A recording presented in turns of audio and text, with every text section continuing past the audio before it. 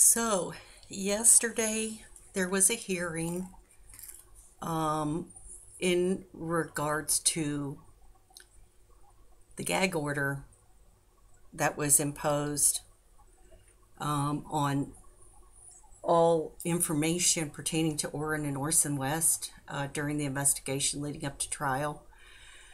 Um, but uh, but there was also interest in CPS records and where at what point did the boys become a part of the system, why, what happened, how many times were they visited, was DHS on top of all that, or CPS? And they refused to answer questions citing the gag order. And I know that this was also really frustrating for the biological families also who are suing. That's one of the agencies that they're suing as well. And so yesterday, the judge ruled that the gag order does not prevent release of DHS records in the Cal City Brothers case. So they were hiding behind that gag order. I know that the Californian, it's a Bakersfield paper, had requested information from CPS. And they said no, they couldn't because of the gag order. And then I think the biological parents were given some other excuse why they couldn't retrieve those documents.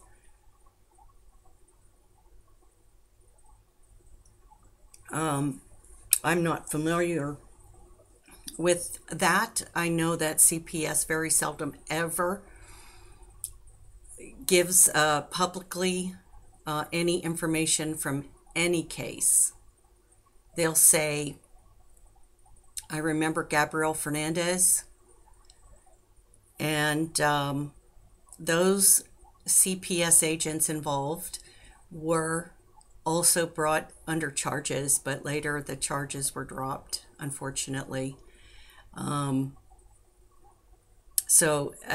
I don't know why they were dropped. They never made it to court, and so we didn't hear about how CPS processed the information, and we didn't hear it here either. And it was a big concern for everybody that's followed this case from the very beginning.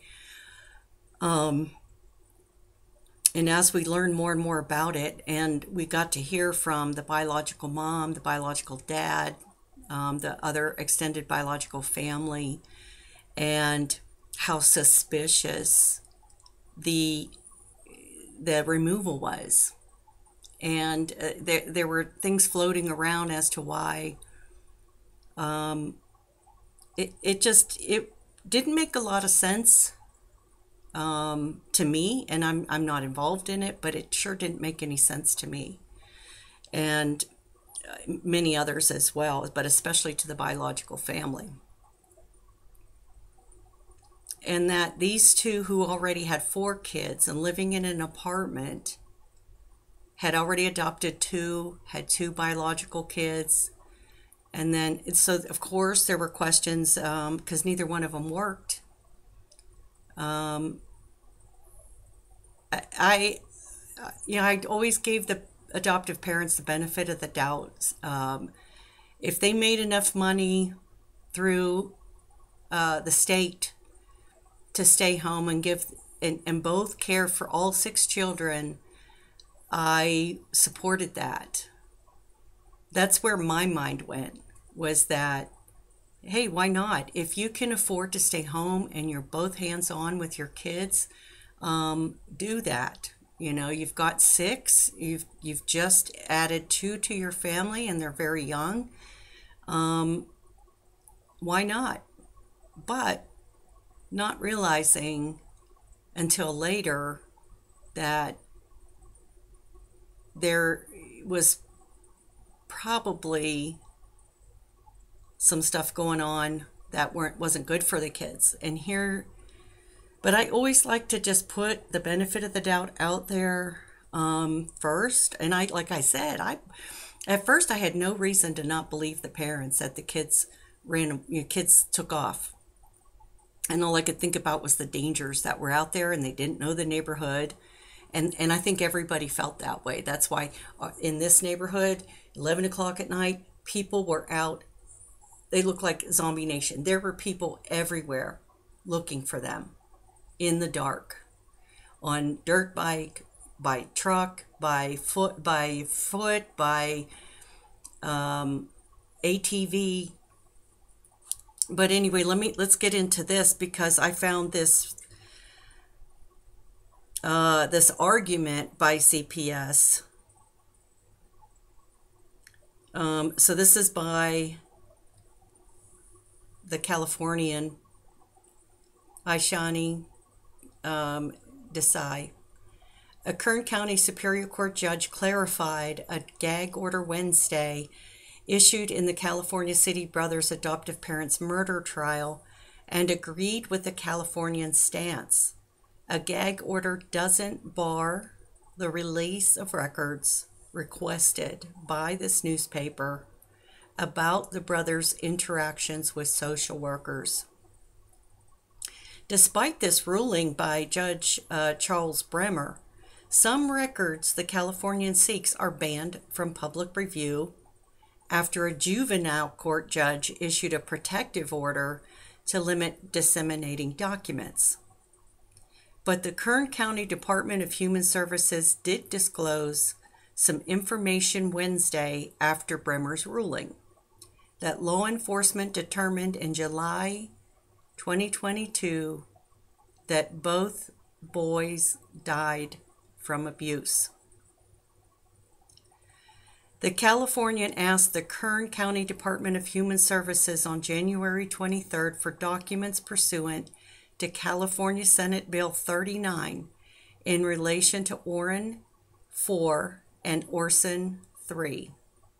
Police reports against whom the abuse or neglect was substantiated, healthcare records reflecting a pattern of abuse or neglect, risk and safety assessments, and other records are required to be disclosed under SB 39 if a child dies.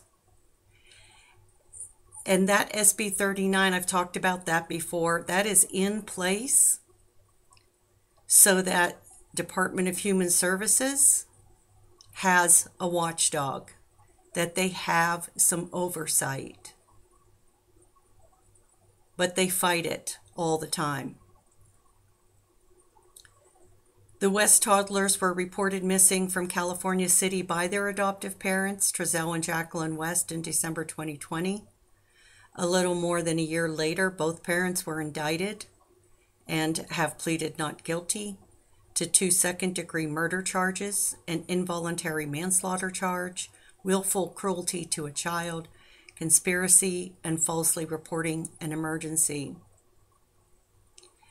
Kern DHS senior paralegal Etta Sharp denied the Californian records pursuant to SB 39 on February 14th, claiming a gag order imposed by a trial court judge on the criminal case sealed records, including documents that may be in our agency's possession. Sharp wrote in an email, quote, "I am unable to release any information at this time related to your request."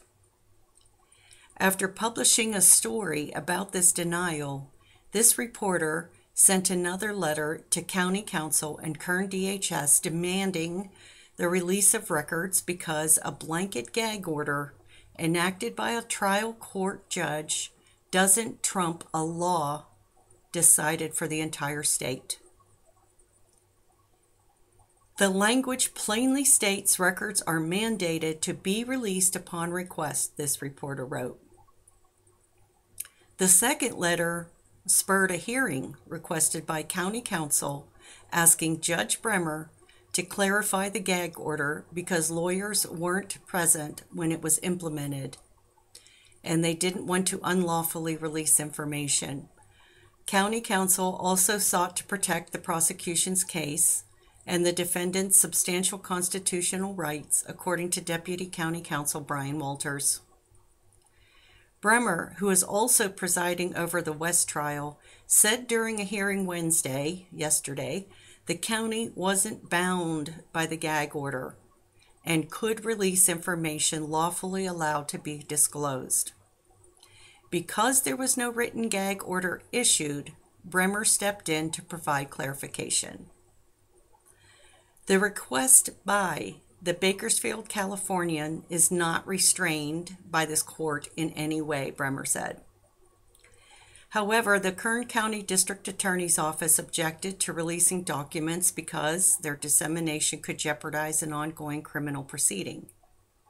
According to a letter issued Wednesday by DHS Senior Paralegal Sharp, SB 39 allows Kern DHS to redact information if it determines disclosure could harm a criminal investigation or proceeding. They obviously don't know the SB 39 like they should, or they do, and they are deliberately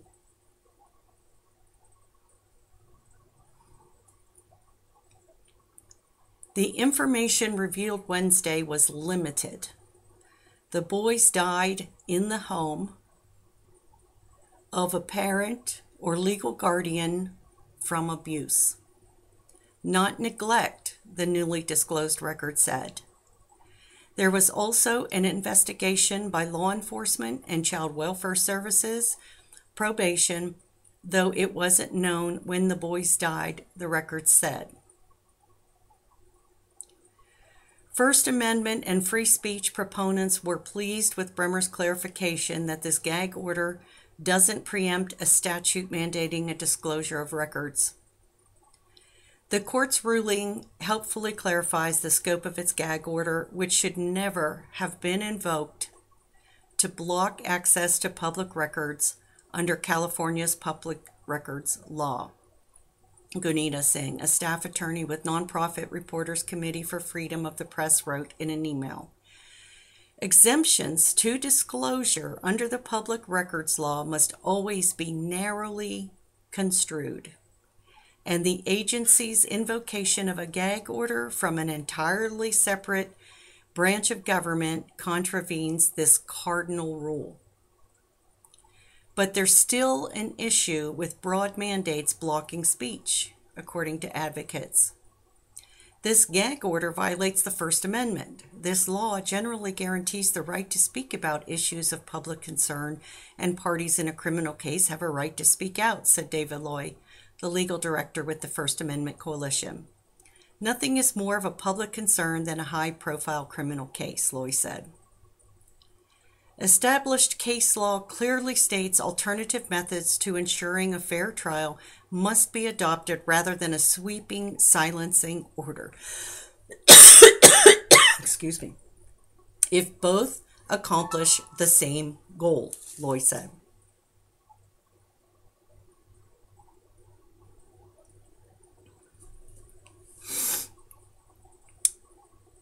If the goal is to ensure a fair trial, prospective jurors could be extensively questioned to ensure they've not stumbled across news stories about the case, and if they have, they can be excused. As a last resort, a high-profile trial could be moved to another county. Excuse me. You may not silence people from speaking about something if there's any less restrictive means to accomplish whatever interest you're trying to serve, Loy added. Juvenile court cases are typically held in secret. SB 39's intent is to prevent harm from coming to other children cared by DHS or who will be in the future care of DHS by revealing documents showing what government employees did or didn't do to ensure a child's safety according to the law. And that's exactly the point of the SB 39. It's some measure of accountability, and to think that Child Services doesn't know what SB 39 means and that they needed clarification on this gag order, I don't believe that. I don't believe that. DHS, CPS, Child Services, whatever, they have come under a lot of scrutiny out here. They have come under intense fire And people don't understand why they aren't held accountable. Why was the Gabrielle Fernandez the first case where they were charged with something? And, unfortunately, that never happened. They never, went through with it. Um,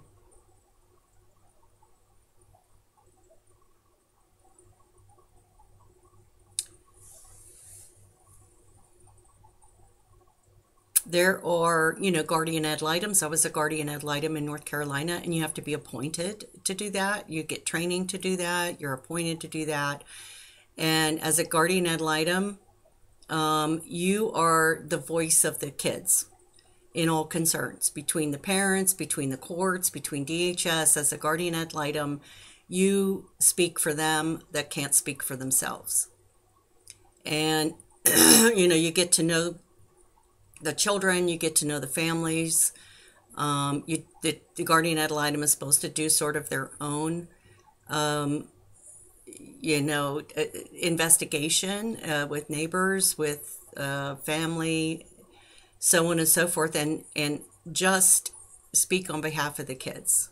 What's the best thing? You go to court, you talk to the judge. That's not going to be healthy for the kids. You speak for the kids when it comes to family. No, I don't think going with that family member would be a good idea. And you do everything you can if it's at all possible. And the kids, I just have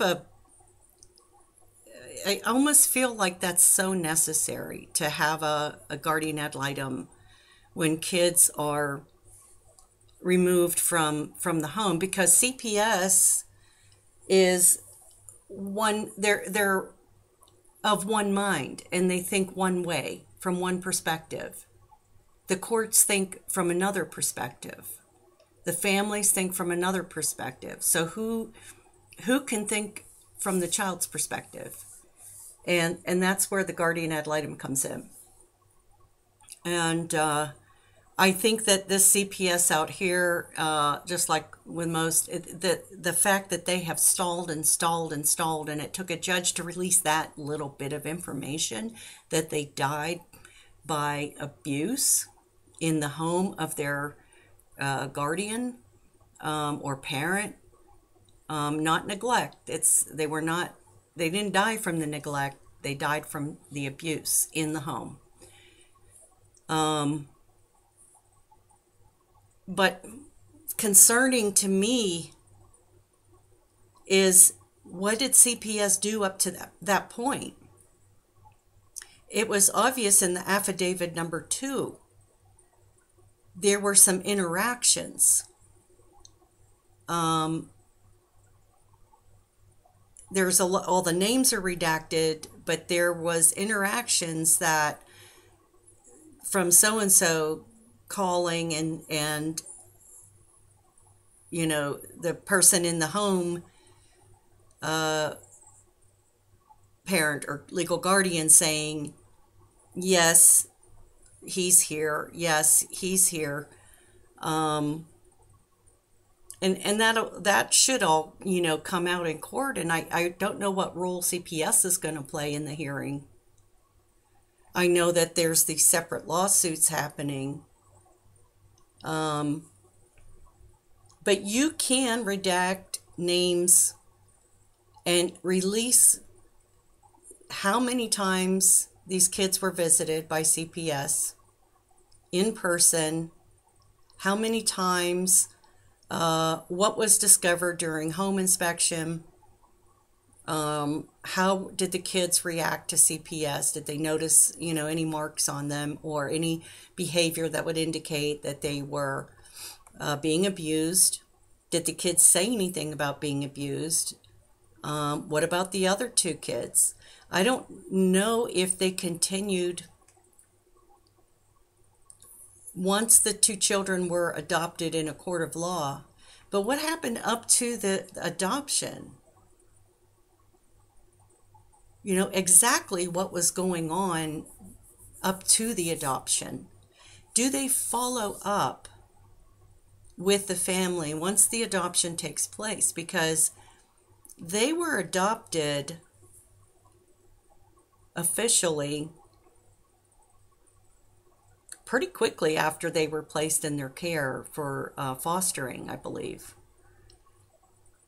I'd have to go back and look at all the dates and stuff that I have, but that court case, when the biological mom and dad, when they, and I believe that the grandparents are a part of the lawsuit as well, and they're two individual lawsuits, when they proceed with their lawsuit, I'm not sure if that will even hit the light of day. I doubt that will be public. But I don't see why not. The caseworkers with Gabriel Fernandez, their names were released. And when they were sued as being their caseworkers, we all knew who they were by name and by face. So I'm not sure. But so this little snippet of information, I'm sure doesn't make the biological family it certainly doesn't. Man, if I was any part of that biological family, I would be spitting nails. I mean, they're already so frustrated and hurt and angry. But imagine hearing that they died by abuse of their adoptive parents. And, the biological mother, her last name is Dean, I believe. And I'm sorry, I can't remember her first name, but from everything that she has said publicly and and the dad has said publicly of the Orrin and Orson, which they named Classic and Sincere, there was a rush to remove these kids, like rush. And you realize that agents with CPS, every time they remove a child from the house, they get a bonus. You get a monetary bonus, thousands of dollars. That was the case the last time I looked. You can go on YouTube and look up corrupt CPS, and there's a lot of information about these bonuses. And once the child is removed from the home, there's very little incentive, like the big bonus when you remove a child. There's very little incentive for them to keep checking on the child, or there's no more bonuses if you remove the child from an adoptive home, that you place them with. You don't get anything for that. And I just think monetizing child protective services like that is a huge mistake. It's a huge red flag. And once the child there's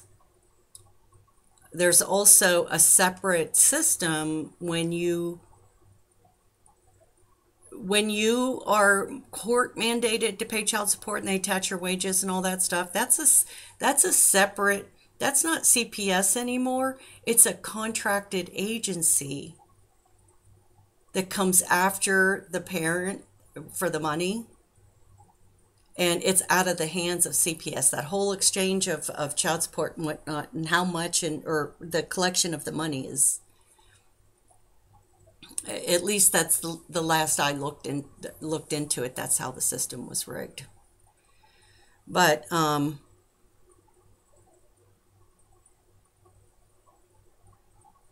nevertheless, this is very sad, even though most of us suspected, and the biological mother had said, during her, before they were adopted, she was told she had to do certain things to get them back, and she visited them often. She posted a bunch of pictures and videos and has talked so much about these boys, and they really always looked happy to be with her and to see her. And I can see what she's saying, that over time she noticed things and did bring it to the CPS attention, that the kids looked like they weren't eating, Like there were marks on the children, and she also at that time wanted to know like what was going on, and so but her situation is separate from all of this. She was in pursuit of getting her kids back when they release them for adoption. And that's what's going to be battled out in court. And now that this has been released, that they were actually abused. So I believe they both are going to argue these kids were not abused in my home. There was such a rush to remove them and would not work with me trying to do all the things that were required of us, and they died by abuse in a home they placed them in, you know. So only the parents and the families that had interaction with them really know how that went down. I know that they are going to, of course, when that goes to court, I don't know how much of that will be released, if that'll be public, because a lot of these CPS cases, when it involves children, they are private. So, but there should be the release of information in its entirety too. So another sad piece to the puzzle. We all kind of suspected, I believe, once we all, and I think I was a late to the belief that the parents had done anything to them. It was in the back of my mind, the adoptive parents, but I was kind of like not knee-jerk reacting that they had anything to do with it. And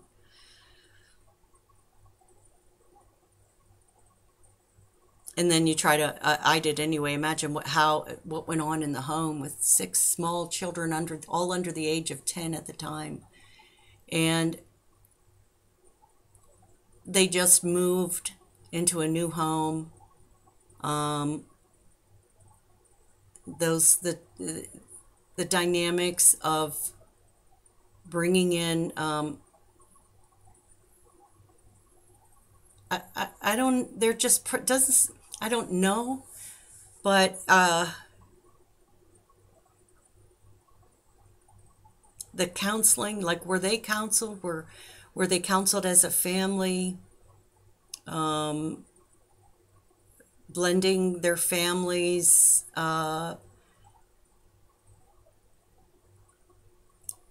It's you know, these two children know their mom and they know their dad, their biological mom and dad.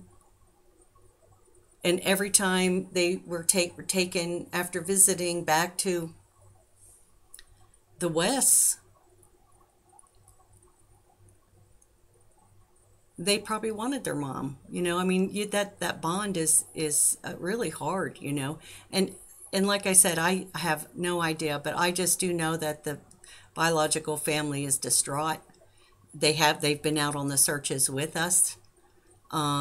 They've been instrumental in getting the word out and talking to YouTubers with huge platforms who can promote the case, move it along, talk about these babies, and try in any way, shape, or form to be heard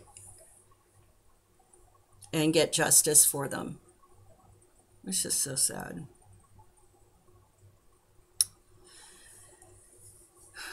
But anyway, that's the article.